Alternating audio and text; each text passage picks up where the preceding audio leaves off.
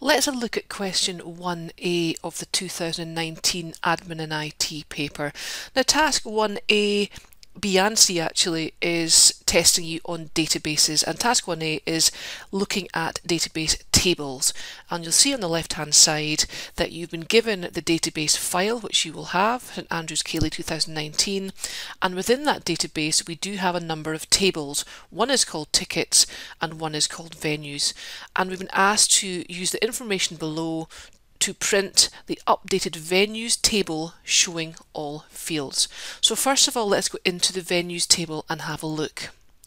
Here we have it here. We've got various field names and we've got information in there, and the first thing we're being asked to do is to change the format of the date. If we look at the date, it's in a short format and it has to be changed to a long date. The way to change it is not here.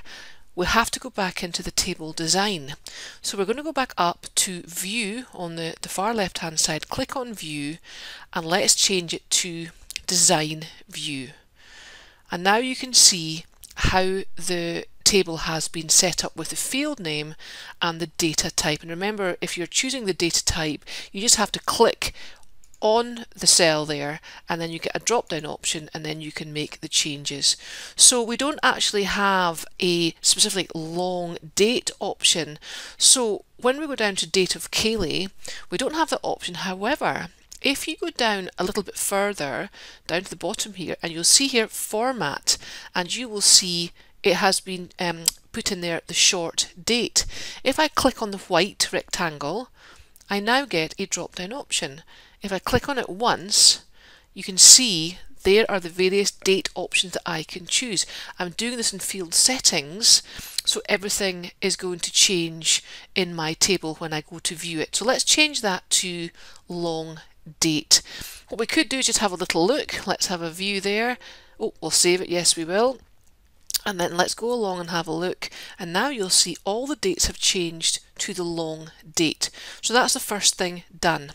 It's also asking that we change the field heading from max, and I can see max here, to max guess. Well, again, I have to go in. If I'm changing my field headings, I've got to go back into the design view.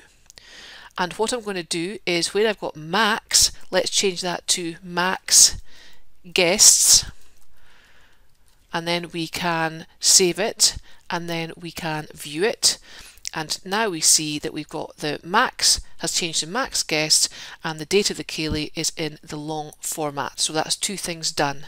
The next thing you need to do is to make some changes to your table. The first thing to do is to change from the Meriden Hotel to the Thistle Hotel. I've actually done this already. Simply go up to the venue name and you can either highlight it and overtype or delete and type in the correct name, which has been done already.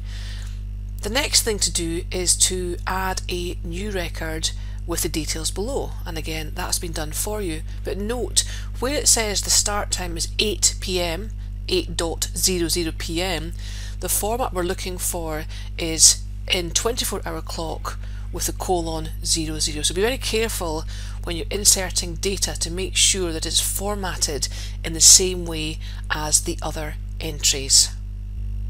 The last thing you've been asked to do is to print the updated venues table showing all fields. And the quickest way to do this is to go up to the top left hand corner and click on it once and it highlights the entire table. I would then go to File and then to Print, but do a print preview first. You'll see at this stage it is on portrait and it's going to go over 2 pages. So the way to sort that is to go up to the page layout, change it to landscape, and I can see that all my fields are there on one page only, and then you can print it out. So that's how you do task 1A.